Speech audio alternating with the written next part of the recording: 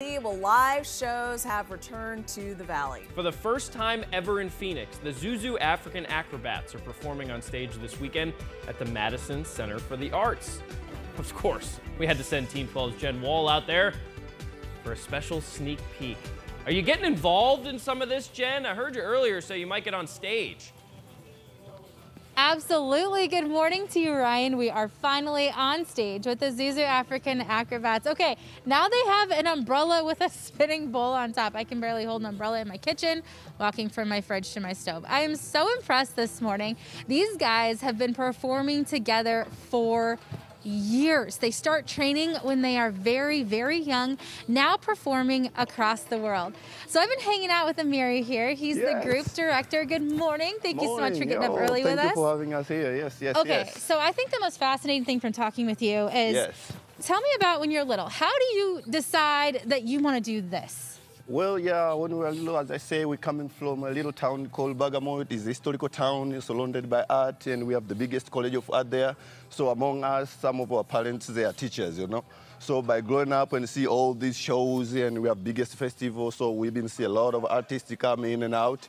So, you know, it's inspired us to become who we are today, you know, to be able to performing. So, you know, we start in the early age, you know, so when we see all these shows, we feel like, oh, yeah, this is what we want to do, and nobody forces us to do what we are doing. So it's automatically because of the town itself, surrounded by art. So, you know, we start doing it. That is so amazing. And, I mean, how long does it take to learn some of these tricks? He's got his legs behind his head. Yeah, so it depends. For him, it took him like 7 years to be able to do that. But some people, you know, as much you do practice and hit the gym every day and exercise, that is how you can do it so, you know, quick, Perfect. So for him, it takes 7 years. Thank you, Amiri. All right, 7 years to learn how to wrap your legs behind your head, guys. And hey, you might be able to pull it off by going to the gym here or Pilates, I hear. So Amiri also told me that back where they're from in Tanzania, they either decide from very young if they want to be a fisherman or if they want to be an acrobat. And of course, being a part of this group, they get to travel around the world.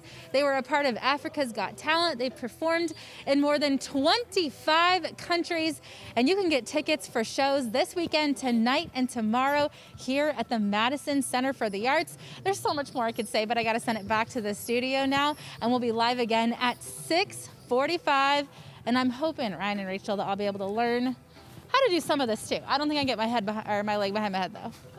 Do not underestimate yourself, Jen. But don't hurt yourself either. You have to stretch. That's the key, really.